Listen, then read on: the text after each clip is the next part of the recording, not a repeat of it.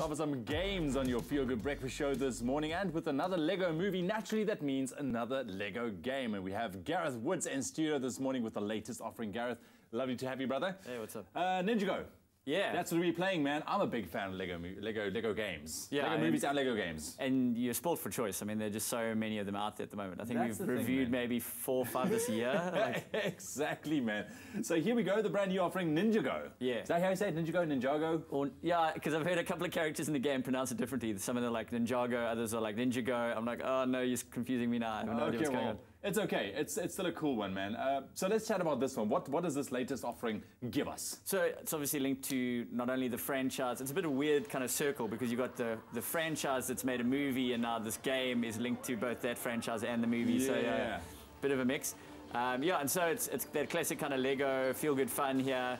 We are taking on this bad dude. I think his name's Garmadon or something like that. And yeah, we're in our little dragon kind of mech thing that we built, and we're taking out this kind of shark mech thing. You know, kind of everyday occurrence here in Ninjango City. Absolutely. And check it bouncing around, and you know, this is. I love the kind of gameplay into the Lego, man. It is straightforward. You know, it's enjoyable both for adults. I love playing Lego games with my boy as well. But in terms of this specific game, in terms and solving puzzles and that, how far have you actually gotten? So I'm about an hour and a half in, and yeah, so there's a good mix of the kind of action button mashing that you love from previous Lego games, but then it's also got a fair amount of, it's not so much problem solving as kind of figuring out your way of getting around a problem. So for example, there are a couple of times where there'll be some bricks lying on the ground, and then you'll build a solution. You might need a ladder, for example, and then your character will go and build the ladder that he needs to climb up a wall, for example. I mean, yeah, we solved the problem of, quite quickly, to take down the guy's force field by stopping those force field generating dudes. Yeah. It's made it a little bit easier sometimes with, like, you see there, it shows the arrows as to where the weak spots are of this particular bad guy. And I'm just doing my best to dodge his minions. At least you've got markers as to where to hit the kind of enemy. Yeah, so I think for your hardcore gamers, they might find this a little bit easy. But I think for anyone who's looking for something a bit fun or something to play with someone younger, or if you're just a Lego fan, you'll obviously just enjoy this. And I think what's great as well is linked to the Lego movies, the humor is just spot on. There's some really great humorous moments in the game. It's as close to the movie as you get as 100%. well. Now, besides the fact that it's visually appealing as well, that's the one thing that I love about the kind of Lego franchise, is that when you play it, I mean, it's stimulating, it's great to look at, you know, it's fun as well.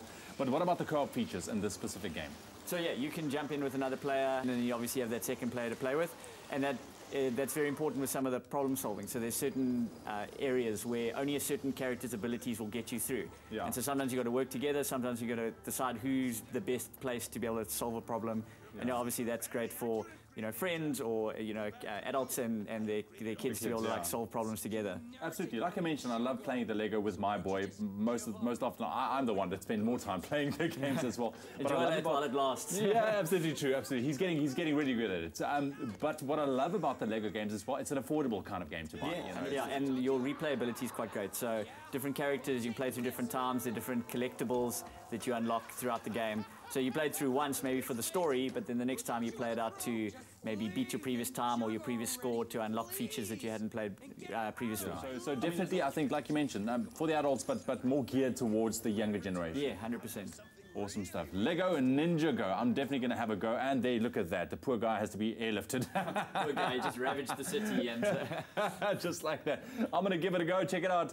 The brand new Lego Ninjago. We're playing it on PS4 at the moment. Brilliant, brilliant stuff. So as usual, stick around with us here on your Feel Good Breakfast Show. And of course, October is packed with some of 2018's biggest titles yet. So stay tuned to your Feel Good Breakfast Show for all of your gaming updates.